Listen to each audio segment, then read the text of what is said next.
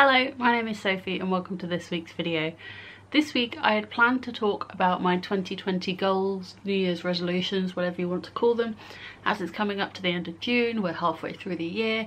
However, I filmed this video, it was nearly half an hour long and it was incredibly self-indulgent, just talking about my goals and what I've achieved or not achieved so far this year, and it's just the equivalent of a blog post that I also published earlier this week.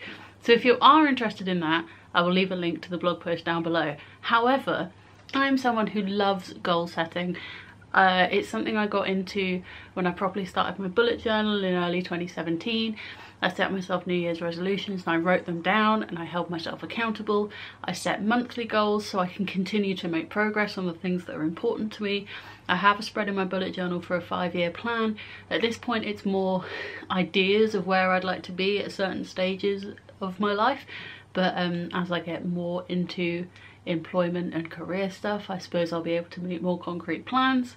But it's something I've not really talked about on YouTube. It's something I talk about on my blog quite a lot, but it's a huge part of, I don't want to say it's a huge part of my life because that sounds incredibly melodramatic, but it's something that I consistently come back to and I consistently enjoy. So if you want me to make more bullet journal / organisational / goal related content, let me know in a comment.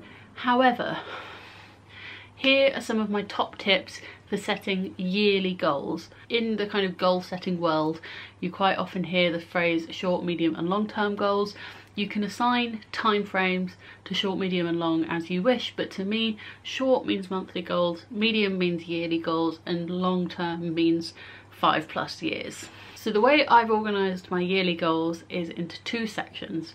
I like sections and subcategories, and it just helps me organise it better in my brain.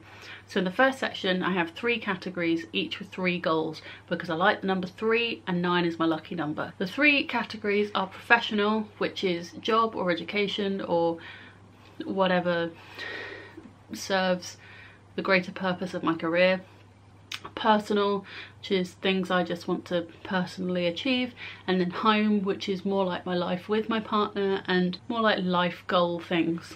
And then in the other section I have what I call 9 bucket list goals, but bucket list is not the phrase because that's a very different thing, but I don't know what else to call it. They're just like 9 random goals that don't really fit in the category, but they're things I'd like to achieve. So it's my Goodreads reading challenge is on that list, stuff like that. So that's my first tip. If you feel a little bit overwhelmed by the concept of setting medium-term goals or short or long-term goals, breaking them down into categories and figuring out what you really want is a good place to start. So if you do follow my blog at all, I've been writing monthly mini goals blog posts for probably the best part of 2 years now. I did figure it out, but I've forgotten.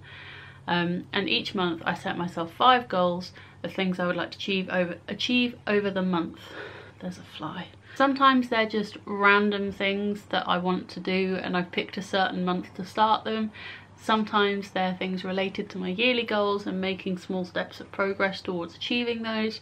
But I find having monthly goals and only having 5 really helps keep the progress moving whilst breaking big goals into smaller achievable chunks, and it just makes it feel so much more approachable. Another important thing with goal setting, regardless of the length of the goals, is reflection and evaluation, which sounds very formal and almost academic, but it really isn't. So a lot of my goals get written down in my bullet journal because I find it's nice to have them written in one place that I know exactly where to go to, and I leave gaps to like write notes to myself essentially. There's no purpose to this other than it gets it out of my head and onto paper. But with my monthly goals, I'll write them in my journal at the beginning of the month. At the end of the month I'll come back to it and write down how I've done, or how the goal wasn't quite right, or how I needed to adapt it slightly. And reflecting on your goals and acknowledging how successful they were can make goal setting in the future easier. Because if you set like really unrealistic goals, like one of my goals for this year was to save £500 in one of my savings accounts. Realistically, 6 months in, I now understand that that was far too much to expect myself to save when I'm currently not working. I'm not looking to be working until the last couple months of the year. I've got bills to pay, rent to pay, a wedding to save for, like I still want to save for a house. Like, thinking of all of these things now, I know that that amount was unrealistic. But if I didn't do the reflection, I would have just thought that I hadn't achieved the goal, and I wouldn't make the connection that actually the goal itself was unrealistic. And I think this will be my last tip for today, because I filmed this completely off the cuff with no planning, and that is just to give yourself a break.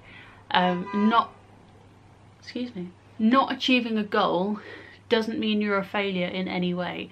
It's an opportunity to learn, and this is something I'm still learning. We're all still learning.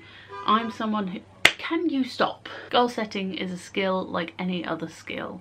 It will take time, and you won't be good at it straight away, but c'est la vie. Also not good at French. If you would like more of this content, do let me know. Thank you so much for watching. I hope you and the ones you love are happy and healthy and staying safe. I hope you have a great day, and I'll see you next time. Bye.